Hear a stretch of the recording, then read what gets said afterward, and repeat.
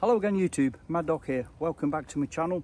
So on this quick little video I want to show you guys and lasses why I choose to carry some of this Scapa tape over the normal loadout that most people carry, something like the Gorilla Tape. I'll show you the reasons why and the little trick at the end which I think makes this more valuable. Stay tuned.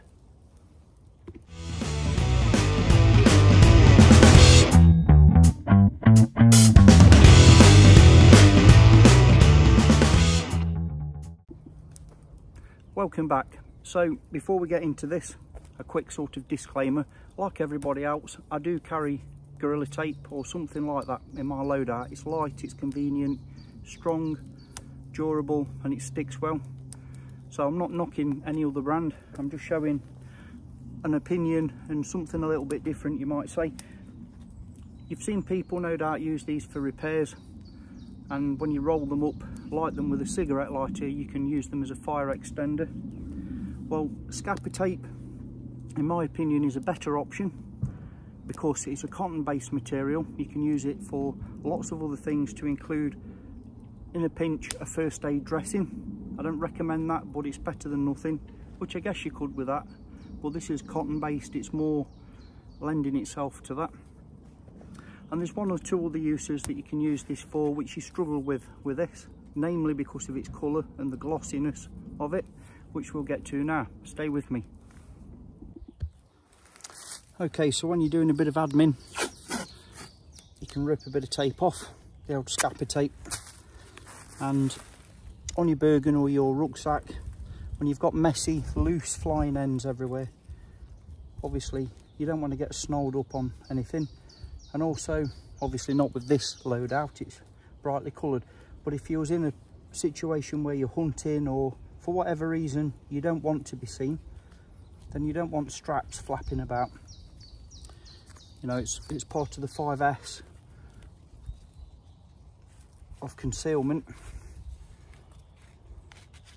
So you can go ahead and just use a bit of your Scapa tape and secure your webbing so it's out of sight.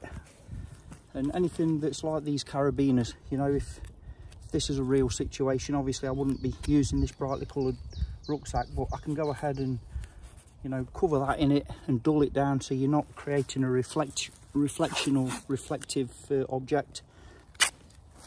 Obviously the other advantage with Scapa tape, whether it's in a first aid situation or just general admin, is I can go ahead and write on this. I've only got a pencil with me at the moment, but with a Sharpie it really does pop.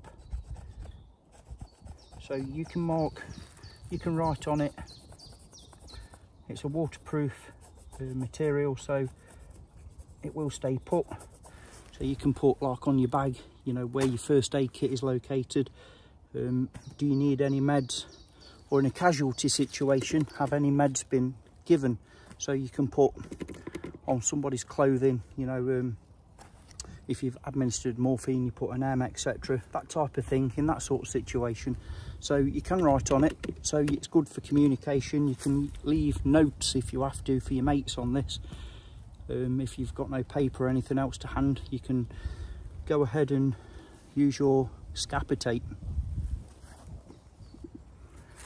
Okay, so just quickly, another simple, easy use for your Scapa is if you've got any items that are prone to rattling, making a noise, if you're hunting, or again, if you need to be, what shall we say, more stealthy, I won't say stealthy, but more quiet, then you can go ahead and use your Scapa tape to secure loose, rattly items, other than the contents, minimising your, you know, your sound output. Again, another one of the 5S's. So it's multi-use item.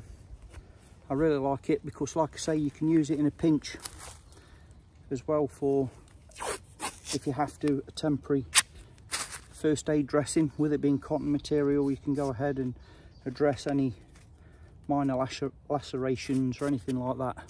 You know, it gets the job done. I guess Gorilla Tape or any other common manufacturers will do exactly the same as this, but there's one trick that Scapa tape, in my opinion, has over the rest of them, and I'll get back to you on that one. I'll demonstrate that over by our fire pit. That's why I like to carry this, or some of this, not the whole roll. Like I say, it's a 50-metre roll, so coil some off, put it around something else in your kit, you're good to go.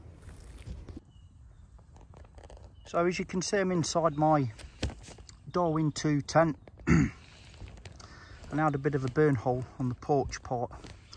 So I've used 3 pieces in a cross shape of Scapa, and a big piece, big patch over the 2 smaller ones. And this has been exposed to quite a lot of rain and water, and up to now it stayed dry, it's not come through, and it stayed on. So, you know, as time goes on, the longer you leave this stuff on, the more it seems to adhere. It sticks like the proverbial to a blanket.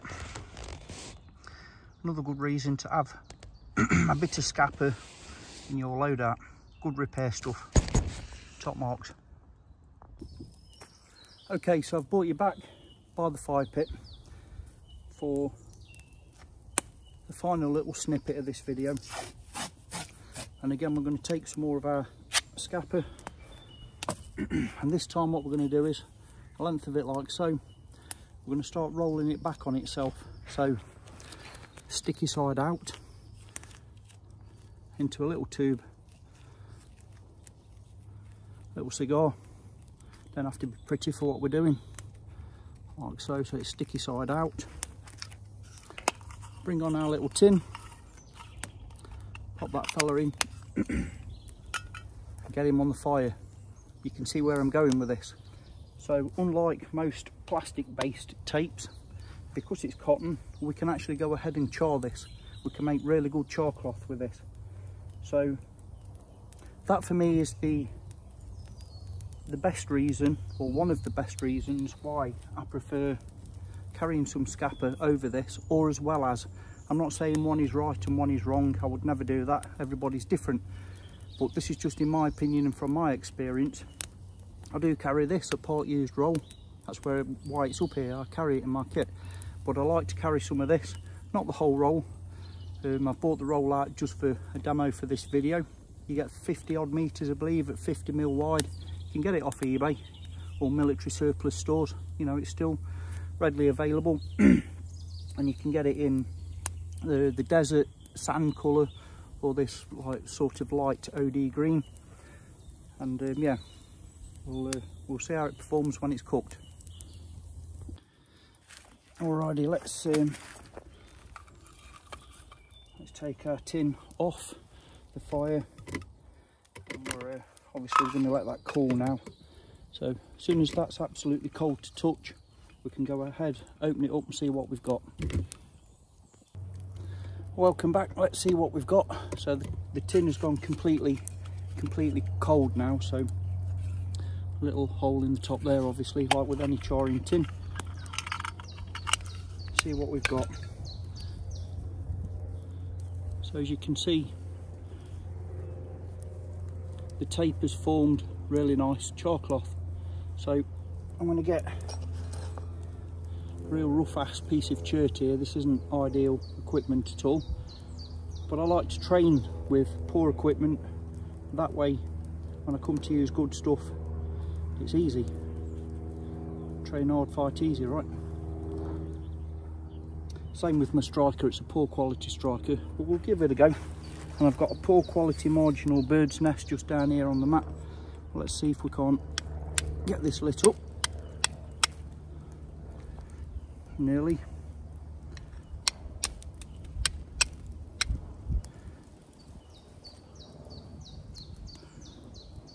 Oh, we had it then. It was in and out.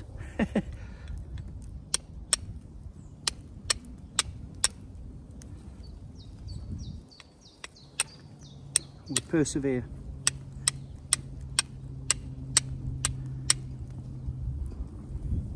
None of my sparks seem to land where I want them to. Okay. Yep, we're in. And that's no bad on the char cloth, that's purely down to poor prep on my part. I don't know if it's picking up, but got quite a nice cherry there. So we're going to add that into our marginal bird's nest now. See if we can't blow it to flame.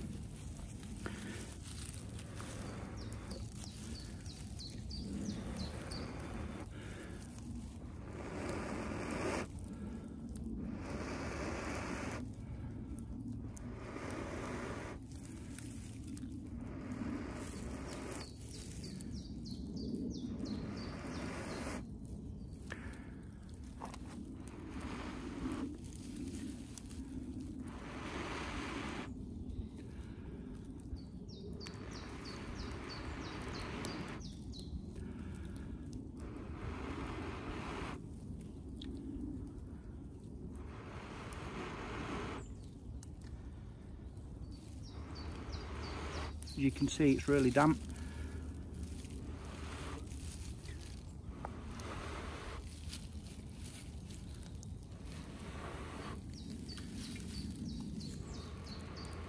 Crikey me, I'm chasing this.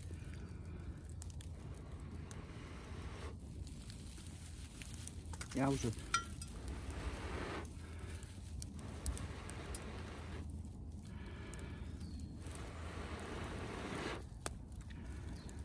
Here we go. We're calling that. Yeah, we get there in the end. Yowza. Crikey me, that is damp. Marginal tinder. Woo, to say the least. But it shows it can be done. And that, again, my excuses lined up, but they are reasons, they're not excuses. I'm using the real cheap Chinese, poor quality striker, poor quality piece of chert, a small ass tin.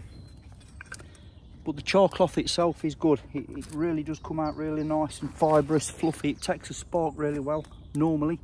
But anyway, that's why, in closing, why I like to carry some of this, maybe as well as some of this.